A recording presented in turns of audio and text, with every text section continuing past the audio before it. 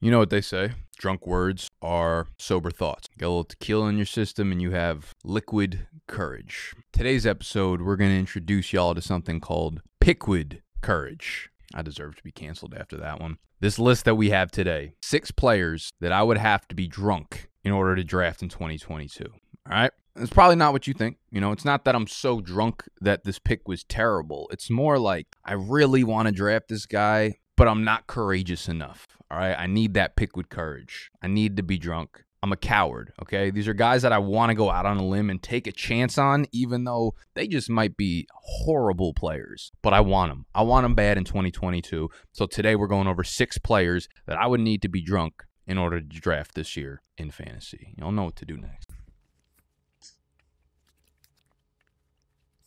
Got to tuck our shirts in. Got to stop yelling. It's time to eat, baby.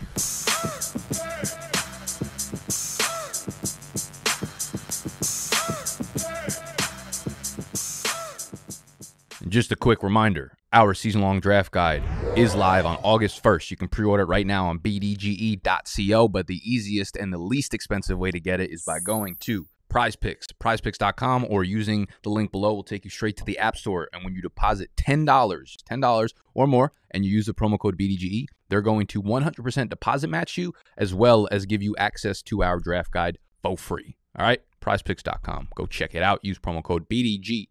Zach Wilson can use a little BDGE in his life. He can use maybe a little less Cougar, a little more BDGE. All right, this man put the dub in Wilson last week, whenever those rumors started spurting off. Outside of that nonsense, Zach Wilson was atrocious at times last year. All right, so it's very easy to make fun of him. Very easy to make fun of that pick. Very easy to just make fun of the Jets. Right, low hanging fruit. We're not going to do that. Right. I kind of want to draft Zach Wilson this year. I kind of want to draft him. I don't know if I have it in me to do it though. Like, at times, it felt like he was an auto bust last year. 5 weeks into the season, we were like, this is the worst pick I've ever seen. He got better down the stretch, though. A lot of rookies come in and they have turnover problems off the rip. We saw that with Zach Wilson. But over the first 6 games of the season, 1.5 interceptions per game. Last 7 games of the season, 0.29 interceptions per game. He dealt with some injuries. It was a wonky season, but he clearly started taking care of the ball more and more as the season progressed. And I'm not saying he was a good fantasy player by any fucking stretch of the imagination, but rookie quarterbacks need to get the foundation correct. And he started to do that towards the end of the season, taking care of the ball more.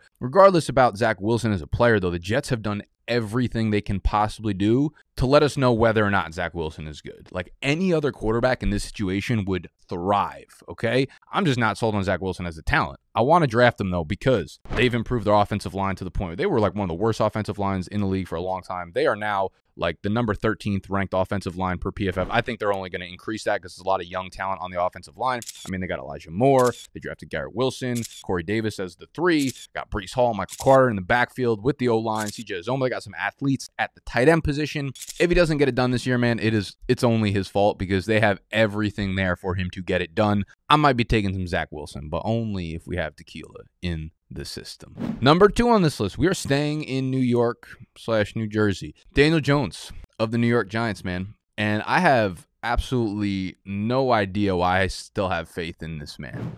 It's been a make or break year for Daniel Jones basically every year that he's been in the NFL so far. And it breaks every time. It's make or break and it breaks every time. But there's some good things going for him. He's got the improved offensive line. He's got the new system under Brian Daboll. Good weapons group, man. Kadarius Toney, Kenny Golladay. I don't know if Shep will be back or not.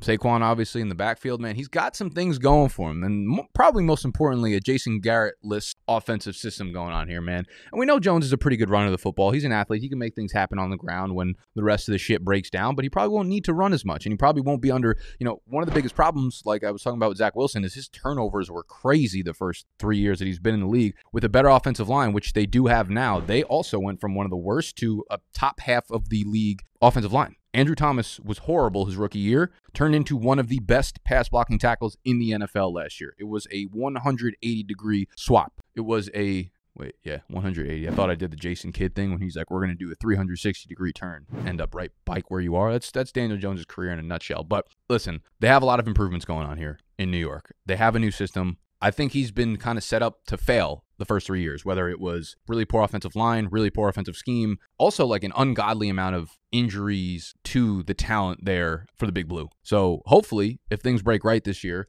he can get a fair chance at it. I'm not hopeful that he is the QB of the future for the New York Giants. Ain't no fucking way. Ain't no way. But I'm hopeful that he could be okay for fantasy this year, and I might just draft him as my QB2 in Superflex leagues. Number 3 on this list, Javonte Williams, man. Javonte Williams, I want to take him in the second round of fantasy drafts so bad, but there's just, with them re-signing Melvin, there's just no way he becomes a league-winning player, right? Like, there's no way he just takes over the entire backfield unless, here's the problem. Melvin was legitimately good last year, right? I don't care about the money that they gave him. He was good, and if he's good on the field, they're going to play him. They do have the new offense and system in there, but they also did just fucking re-sign him, so they know how valuable he is to this team. But again, Melvin was good, not just volume good. He wasn't just like, oh, they gave him too many carries, therefore it accumulated yards for him. We'll rip off some stats for him from last year. Number 11 in rushing yards, number 8 in touchdowns, number 7 in overall evaded tackles, number 9 in elusiveness per touch. I mean, he's 29, so he's old, but some running backs play late, man. It clearly wasn't a problem for him last year. It's so hard to know who's going to get what role in this offense when it comes to this backfield, right? Both guys had exactly 9 goal line carries last year. So for you to lean one way or another would be pretty ignorant because it's literally a 50-50 split from last year. Williams had more targets, which is good to see, but it wasn't a huge gap. It was 53-40. Russ Wilson, obviously coming over as a quarterback, not historically a guy who checks down to running backs a lot. So it's hard to say that the volume will be, even if Williams takes more of a share of that, it's hard to say that the volume numbers will be higher. So he might get the same amount of targets, maybe even fewer this year with Russ Wilson under center at quarterback. But third downs, though, this is where I'm encouraged by Javonte, man. Third downs, it was Javonte. He graded out as a better blocker as well. He was just much more efficient on his touches, especially from a rushing perspective, but a receiving perspective as well. The volume was more in favor of Javonte Williams, so he was just way better in third downs, and I think that will be his role. So he's got the edge just about everywhere, except the goal line split is about 50-50. Here's the thing about that, though. Like, even if they split it 50-50, 55-45 in favor of Javonte, this offense is going to be so much better that the opportunities down there should, rise all tides. Tides all rise. I'm going to shut my mouth, but y'all get the point. All right. I think I just talked myself into Javonte. I didn't even think I needed to be drunk. I think I just needed to be caffeinated, possibly. So Javonte's the number 3 guy on this list where I'm just like, I really fucking want to take him in the second round, but the Melvin thing just makes me not courageous enough to do it. Oh, man, we got to keep moving down this list to this player, huh? Miles Sanders, running back of Philadelphia. When I talk about Miles Sanders, I imagine it kind of feels like whatever girl Drake wrote the song Shot for Me for, that's how she feels when she hears that song, I wrote a little version of it myself, Miles, I'm honest. I can't lie. I miss you. You on Austin Eckler were picks at the turn for round 1 and 2. That was it. That was all I had for you. I tried to do the first line. Y'all remember back in the day, Miles Sanders, 112, Austin Eckler, 201, saved my season. Thank God for Austin Eckler. Rough scene out here. Very rough scene out here for me right now. All right, let's talk a little football, eh? I mean, it's personal for me, man. It's fucking personal for me, and I don't know if I can ever pick him with a straight face. But if I'm drunk, I can make the pick because I think he might be a good fantasy football player this year. All right, the case for Sanders to go sideways is a very easy one to make. His entire career has basically gone sideways at this point. What's another notch in the belt here, right? But I still think he can be good, man. This offensive line is legitimately ranked the number 1 offensive line per PFF going into the 2022 season. All right, Jordan Howard is gone. That might open up a little more goal line work. Miles Sanders actually got a lot of the goal line work this year for the running backs. The problem with that being like, Miles Sanders had, 70% of the goal line carries while he was healthy among the running backs is like, but Jalen Hurts had like 14 or 15 goal line carries. So it's being like Tony Pollard got a decent amount of goal line carries, but Zeke is still there to take 15 goal line carries. Like, it's the same thing. Just because he's a quarterback doesn't mean his goal line carries don't count against whatever you're going for. So I don't really know what's going to happen there, but he's one of the bigger backs on the roster now with Jordan Howard gone. And as long as Jalen Hurts doesn't completely unravel, which he was fine last year, and now they added A.J. Brown. They have a great offensive line, so I don't expect it. This is going to be a good offense. So Sanders should get a lot of early down work. I don't know what the pass-catching work is going to be. He's always been an athletic player, explosive player with a lot of upside on a play-to-play basis, but a lot of the moving parts are up in the air. Pass-catching, goal line, all that shit. But he could be the starter in a good offense, and that's the case I want to make for him. But because he's hurt me so badly in the past, it's like the ex-girlfriend where you need to be you got to be faded 2 a.m. to make that you up text. That's like kind of what I need for Miles Sanders. So if we're happen to be drafting late night, one of our drafts kicks off at midnight and I'm in my bag, Miles Sanders is going to end up on my team, unfortunately. There's a couple guys at the end of this list that I'm not, I don't really know where to stand on them because all 3 of them are like dynamite players.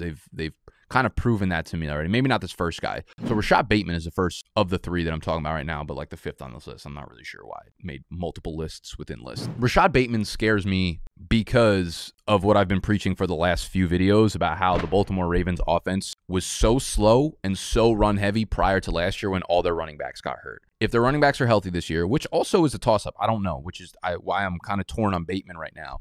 They're going to be very run heavy if they have the running backs to do so. So I think like buying into Rashod Bateman is almost like buying into what Hollywood Brown was prior to last year when he had 145 fucking targets, all right? And we'll mix and match here because Hollywood was good the year before, but because he had that deep playability where he was catching 50, 60-yard bombs from Lamar Jackson, a lot of times dropping them, but when he did catch him, it was big. And Rashod Bateman is not going to be that guy for this offense. He's not going to be the speedster downfield catching 60-yard Hail Marys, man. And as much as we love Bateman, I think what Hollywood did in 2020 is like a very reasonable projection for Bateman statistically because he didn't do anything his rookie year. Most players, there are Jamar Chase, there are Justin Jefferson. Most players don't go from 0 to 1,300 in a year. Most players go from like 0 to 750, 0 to 800, and that's fine. But like Bateman's going to keep rising in the ADPs because people are going to get more and more excited about him. I'm not really like going above my fucking skis to draft a guy that might have 900 receiving yards, like best case scenario. What Hollywood did in 2020, 100 targets, 58 catches, 769 yards, and 8 touchdowns. Okay, so a few of those statistics, like 100 targets, I think is realistic, maybe a little bit more. He'll have more than 58 catches because he has better hands, and he'll have a shorter A dot, so they're easier balls to catch. But the yardage came from a lot of deep plays from Marquise Hollywood Brown. 8 touchdowns, that might be generous too. I think Rashod Bateman could end up with like 6 touchdowns maybe because, again, a lot of those were deep balls, a little mix and match here with the statistics, but I think like 70 and 806 touchdowns is very believable for Bateman, and it's hard for me to buy into a ceiling that's like much, much higher than that. I think there's, a range of outcomes where he catches 90 to 95 passes if for whatever reason they continue to do a high passing volume relative to what they've been attack going forward, but I'm not confident in that. So I think Bateman's range of outcomes is high, but if I had to put money on it, I would go towards the lower range of outcomes. I just love him as a fucking talent. He's one of my favorite players coming out of college 2 years ago. So I'd like to draft him, but I'm probably going to need to be a little drunk. And same thing with Amon-Ra St. Brown, man. This is too hard of a pick for me to make. I'm just not courageous enough for it. The case for him was easy. He was just fucking awesome as a rookie, but the case against him is probably easier. He had a limited sample size of being really good, admittedly, but it was all while these guys were hurt. Hawkinson, DeAndre Swift. I mean, he was competing with real shit players for targets last year. And now they draft a wide receiver in the first round to be the alpha. And Jameson Williams is not necessarily going to come in and command targets right away because he's coming back from an injury. But I think it speaks to the mindset of the team in that they're not looking to build the offense around Amon-Ra St. Brown, okay? And that might dictate the game plan, and that might dictate him not getting 9 targets a game now with Hawkinson and Swift back on the field. And DJ Chark coming in as well, right? He's going to play a role and he's going to grab some targets from it. And he's still playing with Jared Goff, man. I know he played well with Jared Goff last year, but clean slate, starting a new season again, you don't want your wide receivers playing with Jared Goff as the quarterback. So Amon-Ra and Elijah Moore are very similar in fantasy for me, like very similar situations. Moore is a better separator, but they're both kind of like murky situations where you're investing into a quarterback that we have no idea whether or not that dude is good at all, okay? So Amon-Ra is someone that I'm very hesitant to put stock into. Same thing with Kyle Pitts, man. I'm a Falcons fan. I love Kyle Pitts. But what can we really expect with Marcus Mariota under center? This offense is going to be terrible. They don't have an offensive line. They don't have a running game. They have a quarterback. I don't even know if you can consider Marcus Mariota a quarterback at this point. It's going to be really ugly in Atlanta this year. And you add Drake London in, so you have a legitimate outside wide receiver who's going to take a pretty significant target share. Kyle Pitts should be, listen, he had a great rookie year, but realistically, he had like a huge chunk of his statistics in 3 games against really shit defenses. So I think he becomes more consistent this year, but this offense caps the ceiling for everything. So I want to believe that Kyle Pitts just came off an incredible 21, 22-year-old rookie year and only bright things are ahead. But I think like the ceiling for what Kyle Pitts is going to be, which he's going to hit that in a few years, I think we're still a couple of years off of that. I think this offense needs to get itself together before Kyle Pitts' fantasy career gets itself to where we need it to be. So Kyle Pitts, sure. Like, if he's on my team, I'm not going to complain about it, but I'm not using like a 3rd, early 4th round pick on Kyle Pitts at tight end